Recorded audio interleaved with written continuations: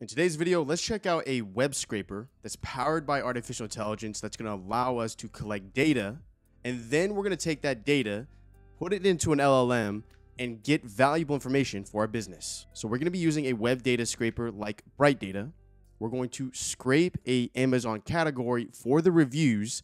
We're going to then take that data that is relevant for our business, load it into an LLM like OpenAI's assistant, start communicating with it, get valuable information, and everything above the board. Let's jump into today's video. Welcome back, y'all. Today's video is sponsored by BrightData, but I think they're super cool as I actually just got off a call with a law firm that was asking for a specific pain point like this.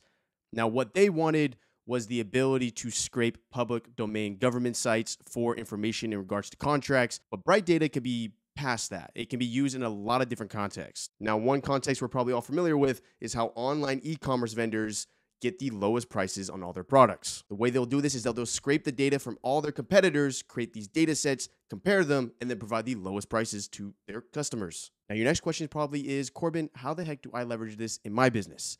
I believe the best way to leverage this in your business would be getting relevant data for your niche that you can proctor using an AI language model like ChatGPT and Assistance API. Find relevant answers that can help you out in a big amount of data. So we're going to do that today. My plan is to show you how to connect the data we're going to scrape into an Assistance API, communicate with it, and get value. Let's go ahead and jump into today's video. I'm going to go ahead and leave a link to BrightData in the description down below. If you use that link, you get $10 worth of free credit to start using BrightData products. Let's go ahead and begin the sign up process. And it is free to start. So let's go ahead and start free trial. We're just going to simply click start free trial. With our free trial here, all you have to do is provide your information, or you can continue with Google or GitHub and proceed. Now, before we jump any further here, note two major things about this platform. First one, you can only scrape data that is publicly available. So anything behind a login screen, we won't be able to get access to. And the second thing is this platform is free to use right off the bat. So you can get comfortable with it and see if this platform actually provides enough value for you to pay for it. Knowing all this, let's go ahead and do today's example. So in today's example, I'm going to take the place as an Amazon seller and trying to find a hot new product to sell. In order to do so, we're going to come over to the web data section, and you can already see there is a lot of data sets that we can choose from. I go to Dataset Marketplace, and you can go through all of this, right? But in this video, we're going to go over specifically Amazon and checking out the data sets relevant to this. Scrolling through here, we can see there is a ton of data, though, across the board. And what this data can be used for now is grabbing a data set like this, like I'm about to show you, downloading it, and exploring it with artificial intelligence rather than a bunch of command Fs, a bunch of reasoning that you would have to do in the old ways. So in this video, let's go ahead and jump over to Amazon products. Once we're in Amazon products here, we have a couple different records relevant to Amazon. So we have bestsellers, top rating products. We'll go ahead and choose Amazon's bestsellers here. Once you found a data set that you like and you want to test with, you can follow along on this video here. We're going to go ahead and make sure we choose the option of JSON. Why are we choosing JSON, Corbin? That's because of the fact that this allows us to put it into an LLM with our assistant and actively communicate with it so it can actually read the data. So we're going to go ahead and hit download sample as a JSON. I went ahead and downloaded it as a CSV as well, just to show you how much data we're dealing with here. Before the ability to load it into a chatbot like Assistance, we would have to go ahead and cipher through this and come to our own conclusions, which could be very excessive, as this is a ton of data to try to read and understand. Coming over to the OpenAI dashboard, we're going to be able to start talking to this data with no code, which is super cool. So let's go ahead and name our assistant here. We're going to say Amazon Researcher.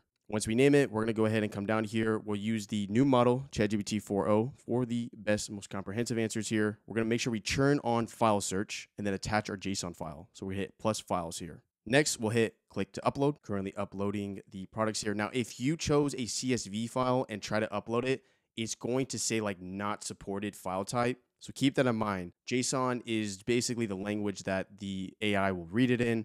And we're going to go ahead and hit attach here. So now that we've attached it, we're going to see it right here. We can also find it within our storage. So here we go. This is other stuff I've stored throughout this dashboard here, but this is where you'll find the file itself. We're going to come back to our assistant. You'll see it is indexing still, so it's loading the data in so it's readable. And let's go ahead and create our instructions here. Now, the instructions are probably the most important part to get the most effective answers here. And let's go ahead and begin. Let's start off by giving some context here. So we're going to say context. We are reading a data set of Amazon bestsellers. So in your specific use case, what is the data set you're reading? That's the first thing we're going to set up here with the assistant so it understands contextually what the data is. Then we're going to ask it what to do with the data, why we care, and how to operate. Context, we are reading a data set of Amazon's bestsellers. We are trying to find patterns on what the best type of product is when it comes to, I'm going to do semicolon here. And now I'm going to go ahead and list off relevant columns that I care about that I think would be important for the data set to return. Use your discretion here. What's important in the data that you want to point out to the AI model? Obviously, it will look through everything, but this is what we're going to point out together.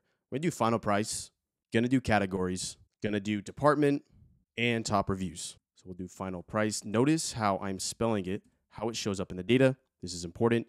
So it is very crystal clear to the AI what's going on here. We can also just Command C, Command V, Control C, Control V. Come back over here, Command V, paste, and let's go ahead and do a little bit more here. So I'm going to expand this instructions as we can get pretty crazy here. So far we have context. We are reading a data set of Amazon's best sellers. What are we reading? Then we're identifying specific columns within the data set that we have deemed important for our questioning. So for us, we're doing final prices, categories, manufacturer, and top review. Furthermore, based on all the data, answer relevant questions I may have as a Amazon seller ready to list a new product.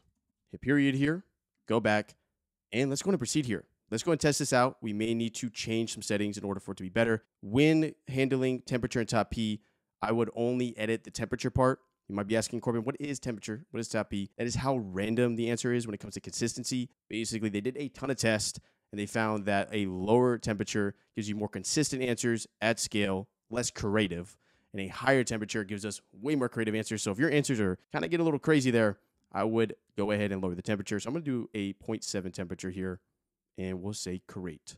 Now that it's been created, we're going to go ahead and hit playground. And here's what's amazing about OpenAI's dashboard and connecting it with BrightData is our ability to actually just start using it and conversating with the data that we have. I think the most important question to first ask your assistant is to see if it even sees the data correctly. So let's go and ask a question. I'm going to say, what file do you have access to? This is just to ensure that it's actually looking at the correct data here. It should say something along the lines of Amazon, maybe give us more information. It's important that you say running retrieval. That does show us that it is basically retrieving the data that we've attached earlier in this video. And from our directions here, you can see it's already taking the initiative to proceed. So we're going to say Amazon researcher. Based on the data set of Amazon's bestsellers, here are some patterns and insights on the type of products concerning final price, categories, manufacturers, and top reviews. And it's already going here. So it's taking all that information that we have here, and it's just printing it out. And here we go. What is really cool as well, as you'll notice, is that if you have multiple data sources that you connect to the Assistance API, it will tell you where it referenced that piece of data. So right now, we only got one data source. So of course, every single one where it references it is going to be from the same data source. But in theory, if you had multiple data sources, you would become aware of where it's grabbing that specific data, what specific file you uploaded. If you have multiple JSON files that you were downloading from BrightData, now you'd be able to identify specifically where that point came from. So I'm going to let this keep generating here. It is genuinely going through a ton of data, so this may take a couple seconds for it to work. While this keeps generating, let's go over the output that it's given us based off what we provided. First thing we asked for it to do was to find patterns for final price. Here's the patterns it found. It said electronics products like USB network adapters and external hard drive docking stations range from $6.99 to $28.99, indicating affordability and high demand for practical tech accessories. Health and safety, COVID-19 tests are priced at $15.88, reflecting the essential nature of a high turnover for medical supplies. And arts and crafts and sewing, heat transfer vinyl records are priced around $8.99, showing the craft supplies maintain a moderate price point while being popular DIY enthusiast. After we've internalized and read all this data, we're going to go ahead and see what the next best product to sell based off of it is. So let's go to jump over to categories. Based off the data as well as identified electronics, arts, crafts, and sewing, and health and safety to be very popular. It seems like the product we're going to create together is probably going to be around electronics, as sometimes you can make really small pieces of hardware that sell well. As requested, it's identified the three major manufacturers for top-selling products, which is iDuster, SSK, HTVR Ront. And finally, something that could be very relevant for us when creating our listing has to do with positive feedback on utility, Products like the iDuster compressed air duster received high praise for their effectiveness in cleaning electronics, which is a crucial factor of potential buyers. Let's actually gut check that. Let's see if that piece of data is actually true. So what we're going to do is Command C this. I'm going to copy this. I'm going to come over to a CSV. I'm going to Command F, Command V. All right, so we found our product that we were referencing here. Let's see if the review is aligned with that. So I'm going to scroll all the way over here. And it looks like it says works as advertised, which is probably one of the best type of reviews to get, as it shows that the advertisement itself is true to the product itself. Nice airflow. Like all the other pressurized air canisters, it does get very cold and touched when used. But the big thing here is it does show that it works as advertised, which is a big thing for a lot of consumers in this context. Scrolling down here, we have our final piece here. So recommendations for a new Amazon product listing, category selection. It goes over the 3 major categories like earlier. Pricing strategy goes over $6.99 to $28.99. Manufacturing credentials. I kind of just wanted to see how it would identify that, and it probably just did a quantification of basically this is how many listings are from this manufacturer and so on. And then highlighting top reviews, showcase customer reviews that emphasize ease of use, effectiveness, durability to attract more buyers. Let's push this a little bit further here. We're going to say, okay, great. Can we make a product for the electronic category based on the data? What would be the best product? Give a name, 5 key points. I know for Amazon listings, there's like those little 5 bullet points, 5 key points, description, pricing, and more. So we have done our research. Based off the research, we understand that one of the top categories is electronics. So we're going to be expecting an electronic product. We're also going to be expecting the price for it to say is somewhere between $6.99 and $28.99. If it doesn't, that means it's not probably following the data. So we'll prove that right now. And lastly, we're going to get some extra copywriting, because what's super cool is based off our entire data sheet here, we have a ton of copywriting. And we already know these are top performing products. Therefore, the copywriting we see for the descriptions is obviously good enough to get enough conversions. So to be a little bit more clear there, I'm going to say 5 key points and descriptions and pricing and more, all based on the relevant data. Let's hit run. There we go. It came out pretty fast here. So the product proposal is Smart Clean Pro, compressed air duster, and vacuum 2-in-1. It gives us the key points: dual functionality, eco-friendly, high performance, portable and lightweight, multiple attachments. That's always good. An entire description, pricing, between the pricing that we had, under $28.99, the categories, the manufacturer, the top review highlights, the features, and so on. Let's go and personalize this a little bit more. We're going to say our brand is Dust Bowls Gone. Add that to the relevant copy. Now, if I was actually going to proceed and do this, I would go through the process of finding a manufacturer, maybe through Alibaba, and kind of use the copywriting that we just based off of this data. So that's leveraging BrightData in the context of creating a new listing off of best sellers, but this can be leveraged way past that. So whether your business is a very specific market or niche that you want data on and ask questions for to make the product selection / services you offer to be better, there's also a bunch of other stuff that you may not even be aware of, such as LinkedIn people's profiles. That's interesting. You can compile a bunch of people and get information on individuals.